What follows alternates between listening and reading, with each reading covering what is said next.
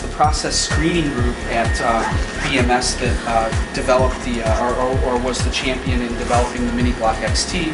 Their needs were to run reactions primarily in solution. They were doing primarily reaction screening for reaction conditions, solvents, reagents, catalysts, equivalents of reagents, different concentrations, in BMS case, different temperatures as well. And they designed the reaction block to be interchangeable.